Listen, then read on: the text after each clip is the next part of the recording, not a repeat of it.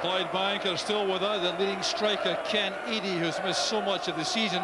Stevie Kerrigan continues up front following his transfer from Albion Rovers to partner Craig Flanagan. And the only change from last week is Steve Jack preferred to Johnny Walker in midfield. But the best known player in that lineup is Davy Cooper, now 38 years old, and passing on the benefit of the vast experience he's gained at Rangers and Motherwell and with Scotland. Clearly he won't be around too much longer, so every performance must be savoured, even if the legs work a little more slowly these days. And Falkirk have the good fortune to have most of their top players available. Only Joe McLaughlin is unfit, with Jamie McGowan likely to drop back into defence beside David Weir, John Hughes and Neil Oliver. But the principal threat to Clydebank in goal-scoring terms will come from Richard Cadet, who missed last week's game against Hamilton through injury. His 27 goals this season earned him the accolade of First Division Player of the Year, and promotion would cap a memorable season. And the match referee this afternoon is Mr. Bobby Tate from East Kilbride, who's in his 6th season as a Grade 1 official. Well, the stadium has a 10,000 capacity almost, and it's almost full for this vital match, as far as Falkirk are concerned at any rate. But you can be sure that Clydebank will not be happy to be the club on whose ground promotion is achieved. And with the great record they've had this season against Falkirk, they come into this match with lots of confidence. It's the 4th league match, and Falkirk haven't managed to win any of them. In fact, at the beginning of the season, the result at Brockville was 4-0 for Clydebank. At that stage, of course, they were leading the league very comfortably.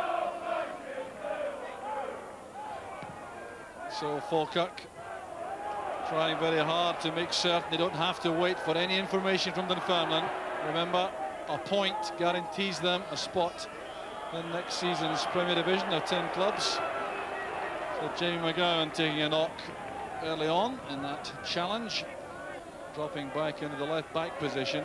Neil Oliver has taken his place beside John Hughes in central defence.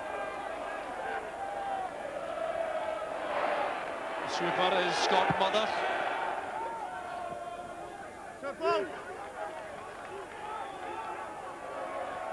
Here's Cadet. Played in by May. The challenge is made in the edge of the area. And Gary Matthews and the Clydebank goal relieved there to survive. That all happening right in front of the massed Falkirk support behind the goal. Here's Richard Cadet again, showing his excellent close control. It's a good turn. The header is on. It's a goal for Falkirk. Nicky Henderson. The goal's been threatened right from the start, and Falkirk go ahead to the delight of their huge travelling support. A great ball fired in there by Weir, met firmly by Nicky Henderson, and Matthews had no chance of stopping it. A push by Cadet.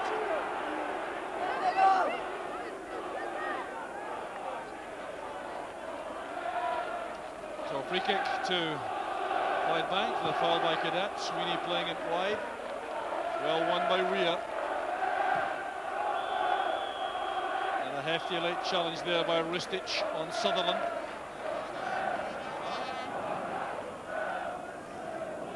Scott Murdoch with the free kick for Clydebank. Awkward. Chance was on there for the equaliser.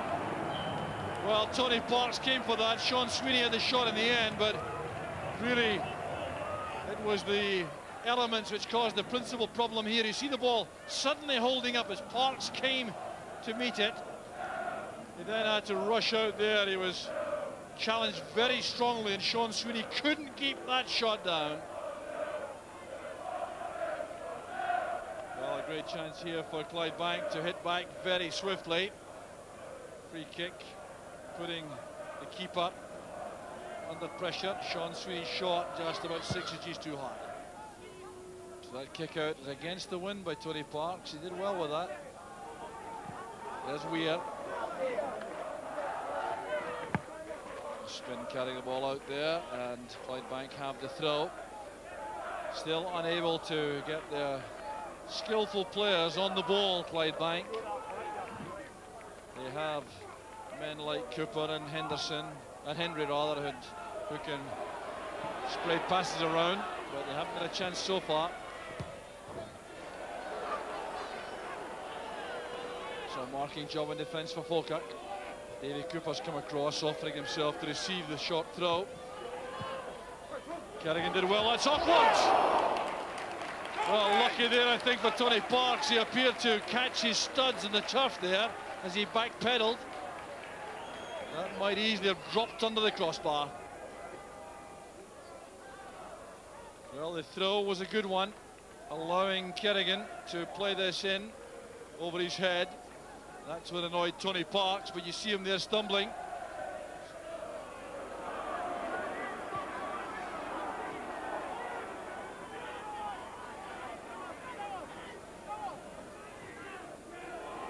We are using his goalkeeper. Well, the clearance not too convincing. Here's Cooper. Looking for Henry, that's a great pass. Brilliant play by Clydebank. And a let-off without question for Falkirk. And it was a glimpse of vintage Davy Cooper. His first real involvement in the play. You look at the quality of the pass into the path of John Henry, and he couldn't get that under the crossbar. Delightful play from Cooper. Well, you can think of very few players in the country who would have picked out that pass for John Henry. And Tony Parks, much relieved to see that over. Turned back by Traynor. Matthews timed the volley well. Here's Cooper again. Releasing the pass early for Henry. And Ian McCall back. Here's Henry with a chance for the equaliser. Clydebank have scored. And John Henry, who came so close early in the first half, looks as though he may be spoiling the party for Falkirk. The goal coming in 34 minutes. Henry involved all the time in the build-up.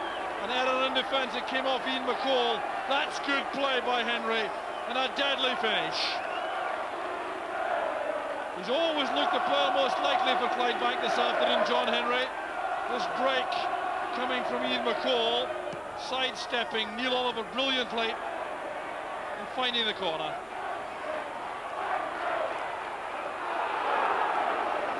So Falkirk trying to hit back swiftly. Here's Ian McCall, charged down by Murdoch. Flanagan has time to turn. Good running from defence by Traynor, but that's overhit. Here's McGann. McCall takes over. Trying to find his way past Sweeney. That's a very good tackle by the Clydebank skipper. McCall anxious to make amends, I think.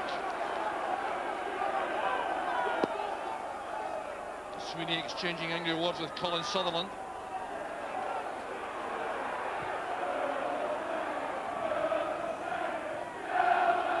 Here's Oliver.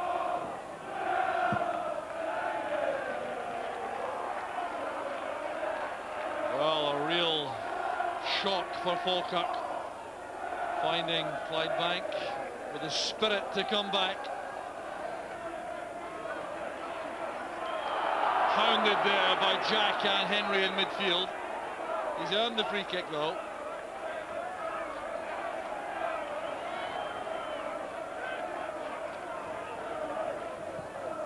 Sliding it in against the breeze. Here's Ristich. And scrambled away again in front of goal. Well, Drago did Ristich hold his head there. He clearly believes he might have scored. Well, certainly the wind did a bearing in all this. As the ball was flighted in by Brian Rice, it held up longer, I think, than Colin Sutherland expected. There was Ristich on the turn, and the legs of Matthews kept it out. Rice with the corner. Punched by Matthews. That's McCall. Sweeney to Traynor. Trying to find Craig Flanagan. That's good goalkeeping by Parks. Acting as an auxiliary sweeper there for his defence.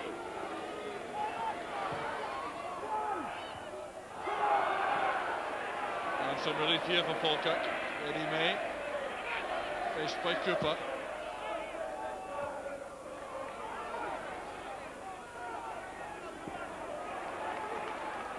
That's Murdoch.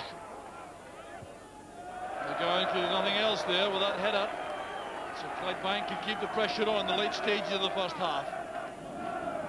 This little spell of play, but certainly it's a problem for Falkirk. They realise promotion has yet to be earned, and they will receive no favour at all here from Clydebank. There's Cooper. That was Jack's header. Well, Steve Jack making a long run from midfield. He and John Henry in that area performing extremely well for Clydebank.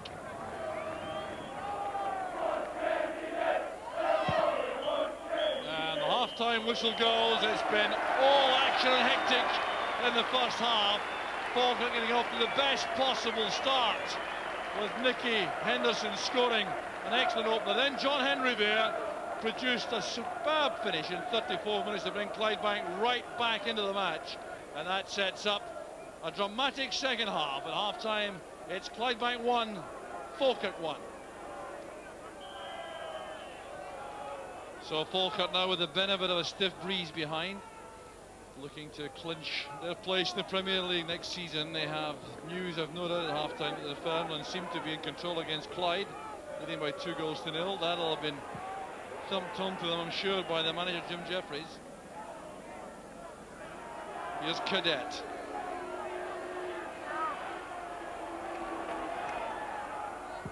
Eddie May's shot. That was good play by May. He wasn't picked up coming inside, but the chance there to test Gary Matthews. Well, the wind can be a problem for attacking sides coming from behind, with passes liable to run away from players, but in this position it's a big advantage. But the shot was too direct. That's Lansdowne, first of the ball there again. David Weir doing well.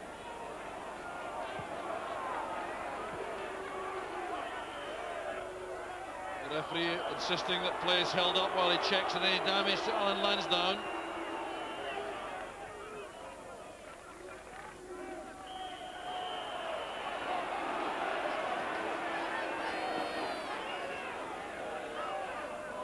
So another opportunity here for Falkirk from the free kick.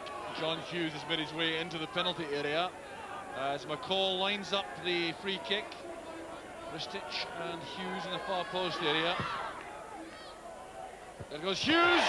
The brilliant save by Matthews. Well, John Hughes can't believe that now for a very big man. The goal got down swiftly to this. This is really top-class goalkeeping. A fine downward header right into the corner, and Matthews made that brilliant save. Denying John Hughes, the Falkirk captain. Eddie May came off his head last, and the goal kick to Clydebank. Well, I wonder if that may prove costly for Falkirk, that splendid save by young Gary Matthews.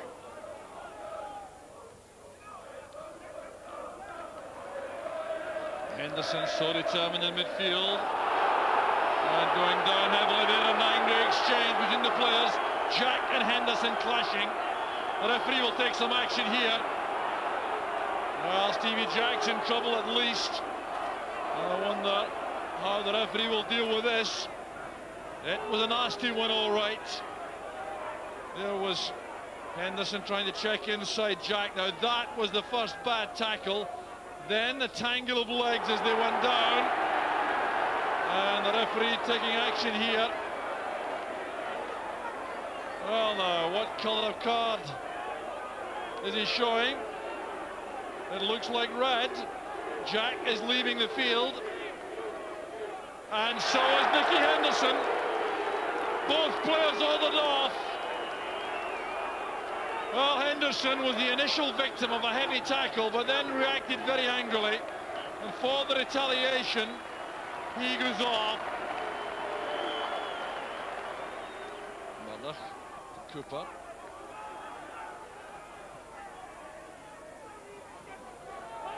Now McGowan. Body check by Henry. It's a free kick to Falkirk. It's Here's Ian McCall with the free kick. John Hughes has gone forward again. Well, he almost scored on his last visit into the penalty area. McCall flights it in, and Hughes goes for that. It came off Murdoch. Well, Gary Matthews that time looking a little bit uncertain. Started to come, changed his mind. Hughes almost made them pay.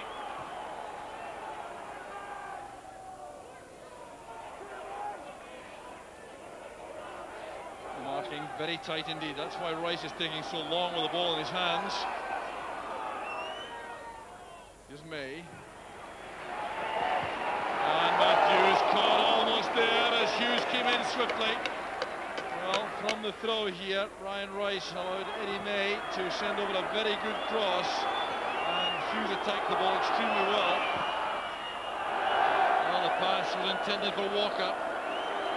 Gone for a throw.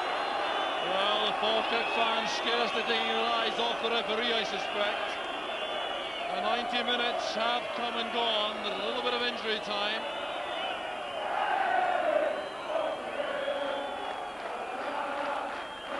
Played on there by Rice.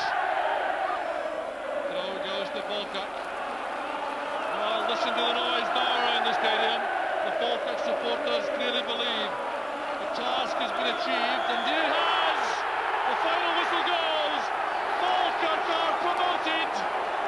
Well, this invasion certainly not what is wanted. The Falkirk supporters now on the field to congratulate their heroes.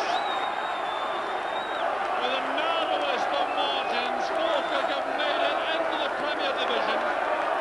A nervous, tense goal at Clydebank. And this Kilbowie Park now, a sea of supporters, Falkirk fans all there to celebrate the moment and they made their way back into the top 10 in Scottish football. It certainly was an impressive overall performance, but it was one which turned out to be effective in the end. The goal-scoring hero of the first half, Nicky Henderson, ordered off just before the hour mark in the second half was Steve Jack. But John Henry scoring a fine goal for Clydebank, which kept the whole matter in the balance right until the final whistle. Well, these Falkirk fans came in numbers, hoping to be able to celebrate, and they've made it. Certainly not a vintage Falkirk performance, but you would scarcely expect that in the circumstances. And Falkirk qualifying for the Premier Division with this point earned at Kilbowie Park. It's Clydebank 1, Falkirk 1, and Falkirk are promoted. Jim, have you endured a tougher 90 minutes in your career? Never in all the time I've been in football have I experienced the emotion that I went through there for 90 minutes. Got off to a great start.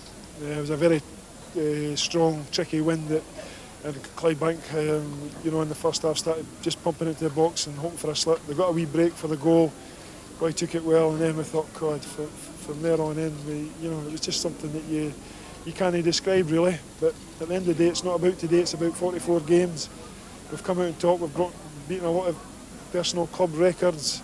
You know, we're the first club to win the B&Q in the league in the same year. So great credit to the players, and despite everything that's happened, they've never looked for excuses. And I think it's a lot of admiration for the squad, not just the 14 that were stripped today.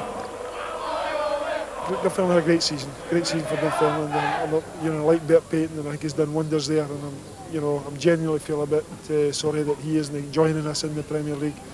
And it just shows with the result today, a lot of pressure on they had to win that game at Faircrews. But as I say, we've picked them by a point. And at the end of the day, you know, we're champions, and we're delighted about that.